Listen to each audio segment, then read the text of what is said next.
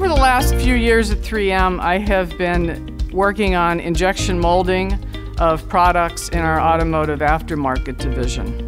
I feel that people look to me for answers about materials all the time, and that they rely on me to hold up that end of product development and product introduction. And I feel a really strong sense of responsibility in turning over every rock, finding every source of information that I can and not letting anything slip by. I think 3M is a community unto itself. It's incredibly unique. The sharing of information, technologies, and so on, and the stories that we have that we hold in common is a really big part of our culture. Finding someone in one laboratory that should talk to somebody in another laboratory is always fun. I love to rattle the 3M grapevine and get people hooked up with each other. It's really fun to just call somebody you don't even know and say, "Hey, I heard you're the expert in such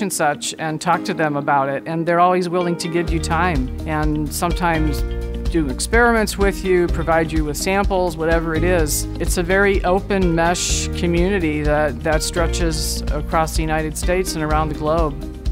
Industrial is probably, in some ways, the business that reaches into more of people's lives than most of our other businesses. It's not as visible, but our products are used to make so many different things, to repair so many different things, to improve so many different things, and ultimately to affect so many different lives that it's hard not to find a place where they've been applied.